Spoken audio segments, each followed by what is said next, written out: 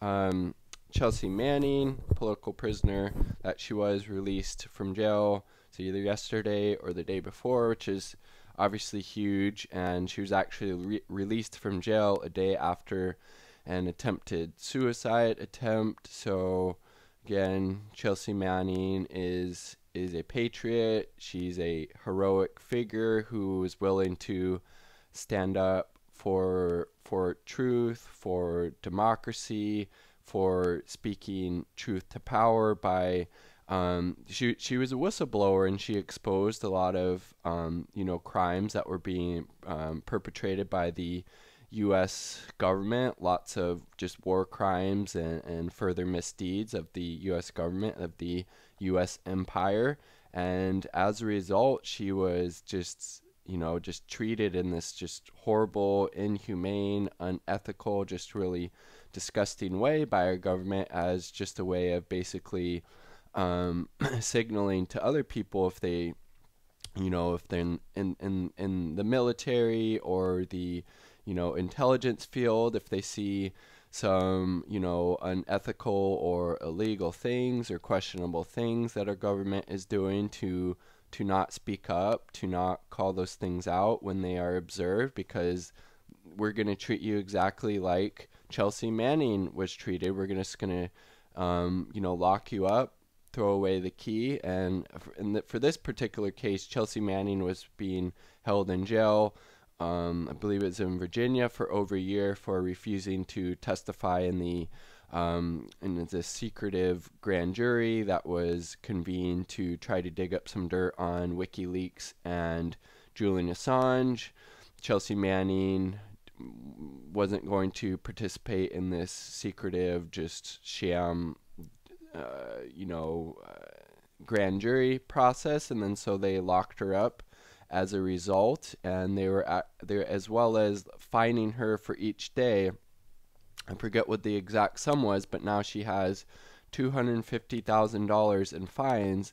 Judge didn't waive that. They said, nope, you still got to pay that. So she's $250,000 fine for sticking up for her principles, for doing what's right, even though it costed her a huge personal cost. That just really speaks to her deeply held values of like, no, I'm not going to participate in this witch hunt against WikiLeaks and Julian Assange by trying to get myself out of jail. I don't believe in this process. I'm going to stand up for what I believe in, and that's speaking truth to power, holding the U.S. government accountable when they do things that are illegal, unethical, or immoral. So she was released, but she still has $250,000 in fines, and so there was a fund that was set up to pay back some of those fines, with the goal of obviously paying them all back for